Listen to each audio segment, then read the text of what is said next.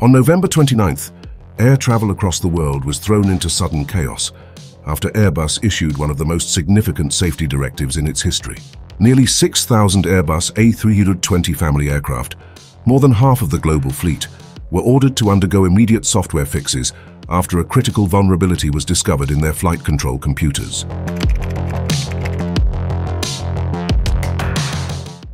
And the cause they mentioned is solar radiation.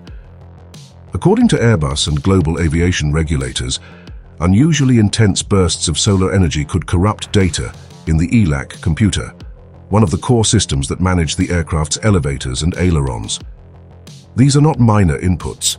They are the essential controls that keep the aircraft stable, maintain altitude, and respond to pilot commands.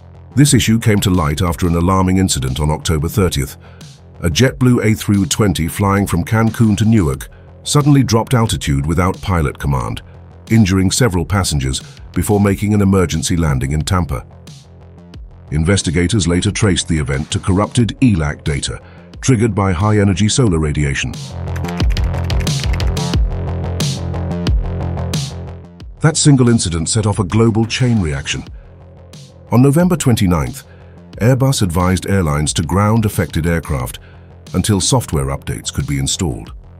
Regulators, including the European Union Aviation Safety Agency, issued emergency airworthiness directives that effectively grounded thousands of jets on one of the year's busiest travel weekends. The timing was especially painful for the United States, where more than 7 million passengers were expected to fly for Thanksgiving. American Airlines initially estimated over 300 impacted aircraft before narrowing it down to 209. Delta and United also faced disruptions, though they reported minimal operational impact after completing software rollbacks overnight. In South America, Avianca was hit harder, suspending ticket sales through December 8th because nearly 70% of its fleet required fixes. The ripples extended globally. Air France cancelled dozens of flights. Japan's ANA grounded multiple aircraft, leading to over 60 cancellations. In India, both Indigo and Air India warned of delays before rapidly mobilizing maintenance teams. By Saturday evening, Indigo had already completed upgrades on all 200 of its A320 family jets, while Air India confirmed more than 90% compliance. For many airlines, the fix was relatively simple, reverting to an older, more stable software version, a process taking just 2 to 3 hours per plane.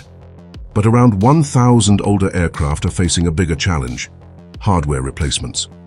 These jets will require more complex maintenance and could remain grounded for weeks, depending on parts availability and shop capacity. This recall comes at an already strained moment for global aviation.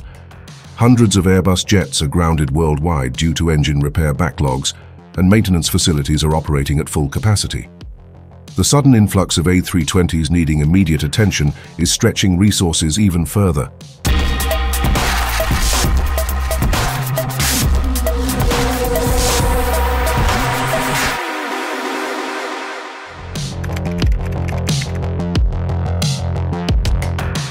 To understand why solar radiation poses such a risk, it's important to look back at the technology behind the A320 family.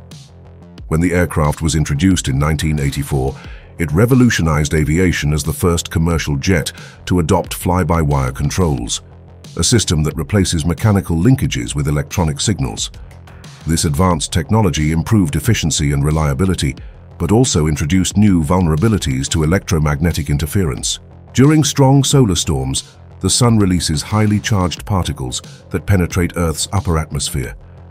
At cruising altitudes above 28,000 feet, these particles can disrupt electronic systems.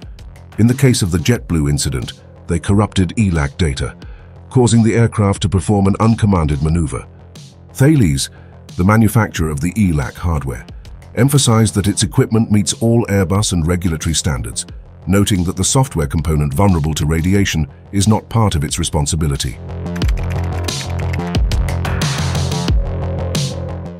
Regardless, Airbus has taken full ownership of the issue. CEO Guillaume Faury publicly apologized, saying the company's top priority is, and always will be, passenger safety. Today, most airlines report that operations are returning to normal. Major carriers have completed updates on the majority of their fleets, and regulators have cleared thousands of aircraft to resume service. Still, this incident underscores the complexity of modern aviation. A single software glitch, triggered by a natural phenomenon, grounded half the world's most widely used aircraft model and disrupted travel on every continent. As airlines continue repairs on older jets and investigators finalize their reports, one thing is clear: the aviation industry's rapid reaction prevented what could have become a far more serious global crisis. Airbus, regulators and airlines now face the task of ensuring long-term resilience against solar radiation. A reminder that even with the most advanced engineering, nature can still challenge the limits of human technology.